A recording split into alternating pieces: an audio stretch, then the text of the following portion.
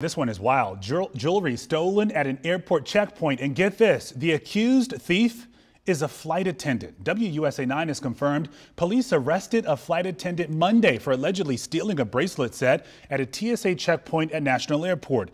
She is 60-year-old Rebecca Valley from Florida. She works for Republic Airways, which is an express carrier for American Airlines. And according to our partners at the Washington Post, the bracelet set belongs to a passenger who put the value at $8,000. And get this, Les, the passenger noticed that jewelry was missing after she went through the checkpoint. Police started reviewing the video, identified that flight attendant as the suspect, and arrested her right there in the terminal. That much money is not coming off my wrist. You need to take all of us. Oh, seriously, lock it up. Yeah, not happening.